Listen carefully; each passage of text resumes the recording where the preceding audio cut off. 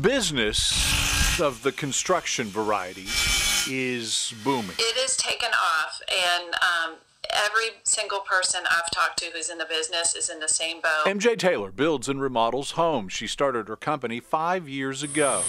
Never has she seen so many calls for construction. All of our subcontractors are 10 plus weeks out as far as scheduling electricians, plumbers, tile. In fact, in early April, not long after COVID hit, MJ was worried about making money. What she's doing now is more work than ever before. One of the jobs is at the home of Carl Labange. We decided, well, if we're going to be home, we've been talking about doing some projects. Like many people, Carl is now working from home, which means he's here almost 24/7. Some things you overlooked are tougher when you rarely leave. Kitchens are a big deal too. People are cooking more.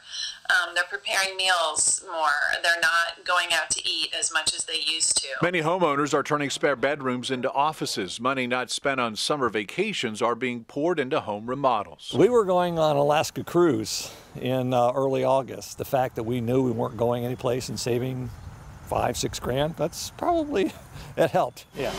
Building a business often takes time, but sometimes something unexpected and unpredictable happens, and that business adds a few rooms and a couple floors to the bottom line. In Greensboro, Kevin Kennedy, 2 Wants to Know.